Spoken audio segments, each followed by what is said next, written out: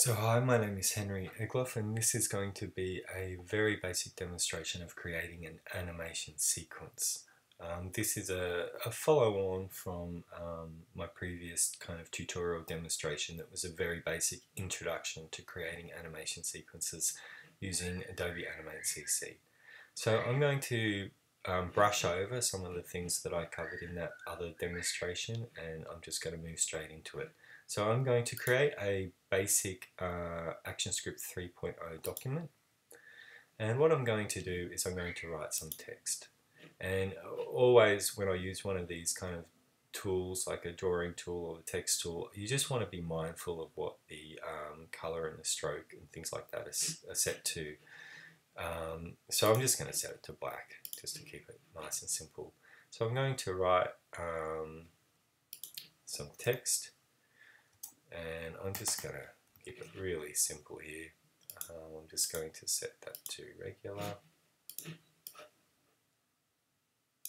And what I'm going to do here is I'm just going to hold down the Alt key on the keyboard and click and drag to duplicate that.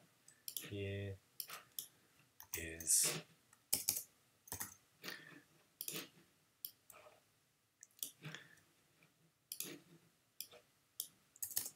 some text. How's that?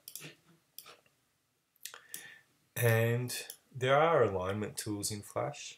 So, Adobe Animate CC. You'll hear me keep accidentally calling it Flash because I'm so used to calling it by its old name. Now, let me try and remember how to do this. Window align, and that brings up the alignment tools, and I'm just going to hit that. There we go. So they're aligned in the center. Pretty rough. So what I need is I need all these bits and pieces to be converted to symbols and on separate layers. So I'm going to get this one here, and I'm going to modify, convert to symbol, and I'm just going to call it here. And the same for this one, modify, convert to symbol is, and this one, some text. And like I said, I need them on separate layers, so what I'm going to do is I'm going to click on this one and do Command X and make a new layer, and I'll just see what my paste options are. See, there's a paste option here, paste in place, so it'll keep it in the same position. And this one too, Command X, and I'll make a new layer here and paste in place. So I've got the three different bits on three different layers. So what you can do is you can actually click on, say, the top keyframe, hold down Shift and click on the bottom one, and then right click and do Create Motion Tween, and that creates the motion tween on all the different layers. So what I'm going to do here is I'm just going to drag the slider to the end here, and I'm going to put a keyframe. I'm just pressing F6 on the keyboard to put a keyframe at the end of the sequence, the tweening sequence. And look, this is a really just a simple animation technique. It's like you work backwards. You work backwards to where you want to end up, and then you basically kind of change things or take things away at the start of the sequence. So what I'll do here is I'm just going to do something really basic.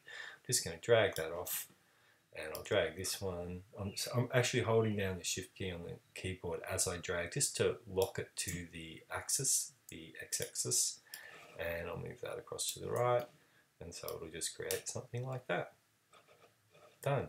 Now, sometimes another thing you want to do is you don't just want to have a keyframe as such, you want to have a frame kind of held without any change. And a way you can do that is by pressing F5 on the keyboard. That doesn't put in a keyframe, but it just puts in a sort of what I call like a held frame. So it will hold it there for a while. And like I said, I'm not trying to do anything too amazing and flashy here. I'm just trying to demonstrate some basic animation techniques. And so, of course, I could save this, put it on the desktop, and I'll call it Demo 2.